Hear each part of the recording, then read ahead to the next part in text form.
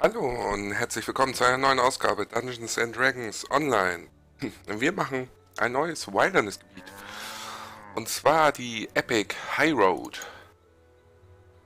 Oh, das ist hier, in der Nähe vom King's Forest. Gibt es eine kleine Kutsche, die fährt uns ins High Road, wo wir eine Schriftrolle suchen. Die Kette machen wir dann auch. Jetzt erstmal die Wilderness Area.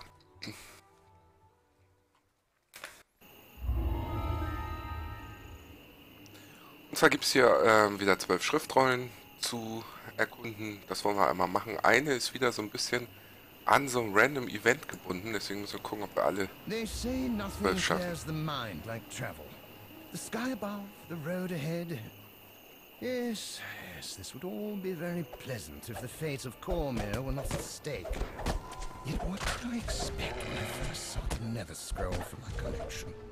There are those who would destroy a kingdom to possess a single Nether Scroll. Anyone who holds a scroll can expect danger to follow.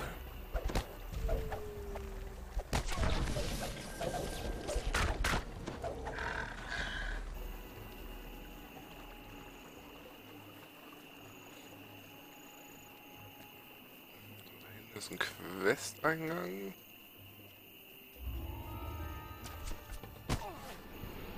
My path takes me to a crumbling castle near the river. Adventurers on their way to the Stormreach use it as a shelter. They all believe the castle to be a simple ruin long since scoured clean of any dangers or valuables. And yet the castle holds secret places known only to me. It's an ideal place to hide one of the scroll pieces.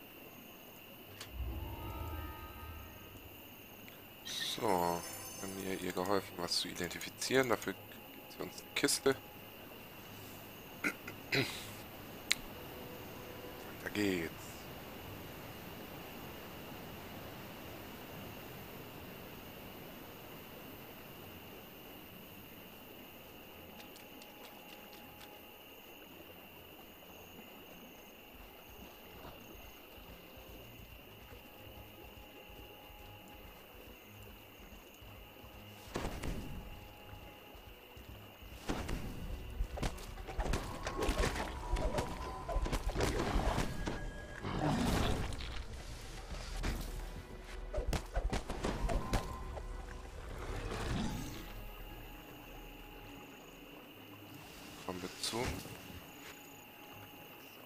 This once bustling village is strangely silent. No townspeople can be seen, and many of the windows are shuttered. Are the villagers hiding from the local bandits? Or something worse? I'm almost here, look. The little village shall serve to hide one of the scroll pieces. I'm being watched, of course, but I shall triumph nonetheless. I'll just stroll into the inn and present it to my old friend the bartender. What could be simpler? Sometimes when I close my eyes, I could swear I hear a soft voice in some long dead tongue. Could it be the scroll? I must be strong. I must not listen. I must not listen to the soft whispers in the dark.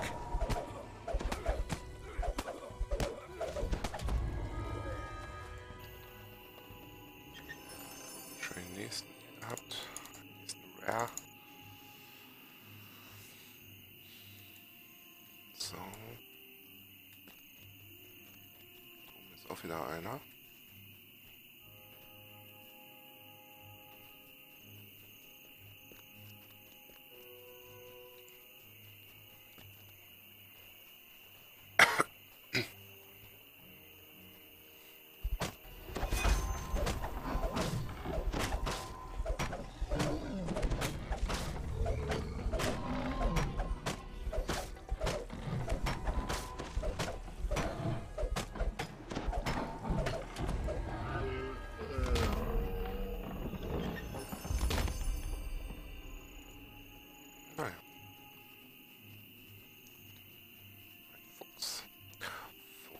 Hast die Gans gestohlen.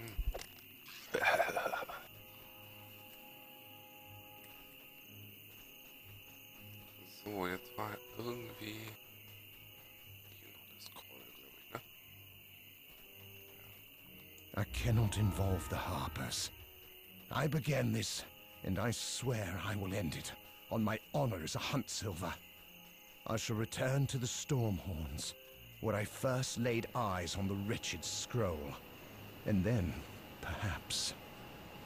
But first, I must rid myself of the Netheries on my trail. My heart is filled with doubt. This is a Nether Scroll, after all. It contains knowledge beyond imagining. If I managed to acquire all of the Nether Scrolls, I'd be as powerful as a god. Nay, I would be a god. Of course, I would be driven quite mad. My honor would be meaningless, and the Hunt Silver name would be in ruin. No. My duty is to give up the scroll.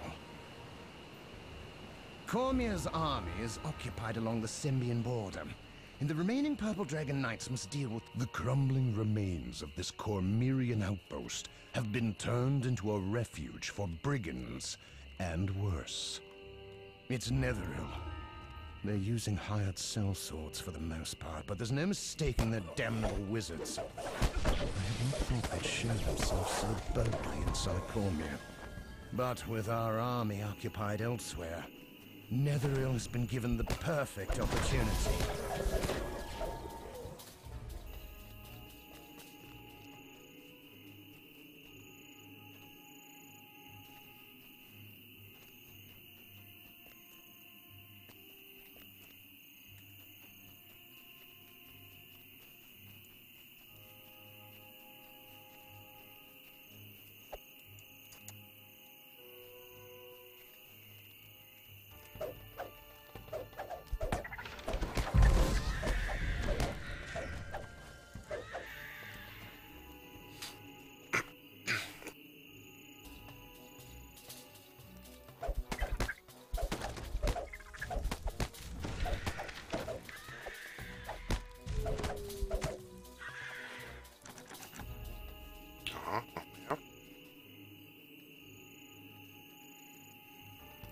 Was machen die im Baum?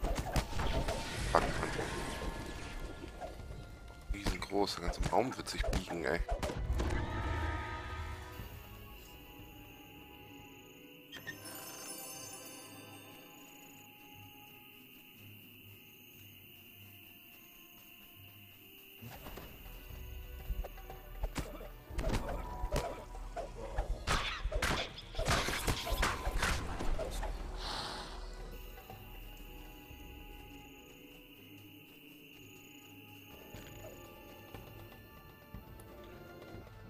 So, hier ist die High Road Quest. Das ist die letzte, die man sich dann fleckt.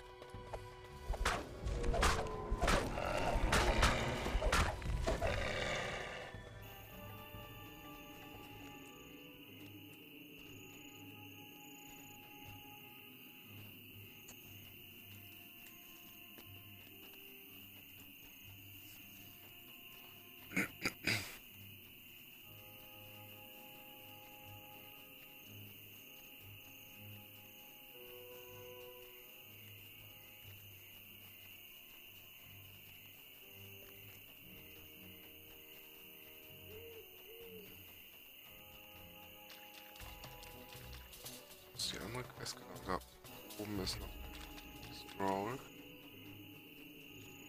Außen rum.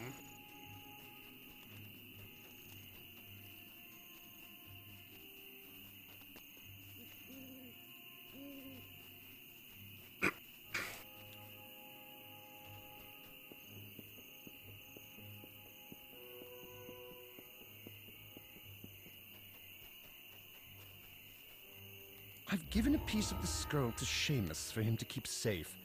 There are few I would trust to such a task, but Seamus saved my life back when my only concern was finding relics for my collection. And aside from the old fellow's loyalty, there are things in his swamp that will keep unwanted visitors away.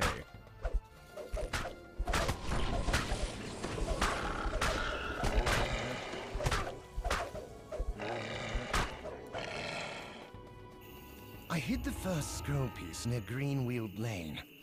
Upon my honor, I swear the parchment was moving in my hand as I held it. Perhaps that's to be expected. Given the magic the scroll contains, it was almost as if the pieces of the scroll were trying to escape.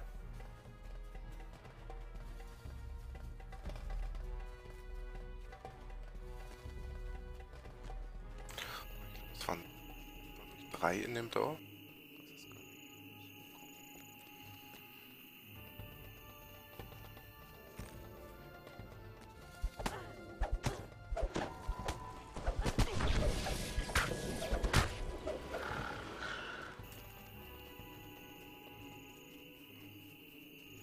Ah, nee, ich weiß noch. Also eine, wie gesagt, gibt es nur über das Random Encounter mit den Yuan-Ti. Und wo war das Kürbisfeld? Da. Da gab es nämlich...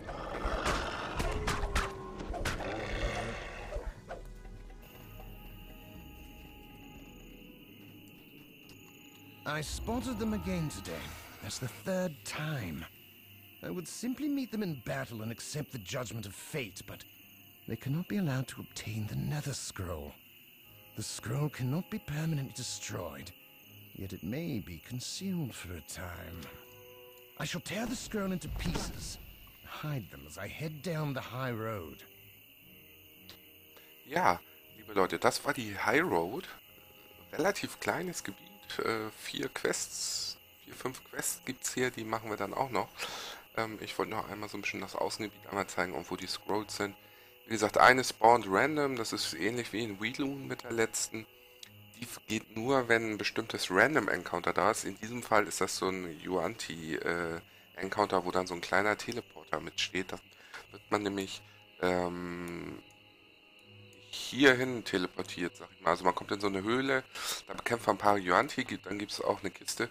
Dann geht man dort über den Höhleneingang raus und kommt hier raus auf einer Anhöhe, die man so nicht erreicht. Und da liegt die letzte Schriftrolle. Ja, bis dahin. Schaltet wieder beim nächsten Mal ein, wenn es heißt Let's Play DDO. Bis dahin, bleibt mir treu, euer Tito.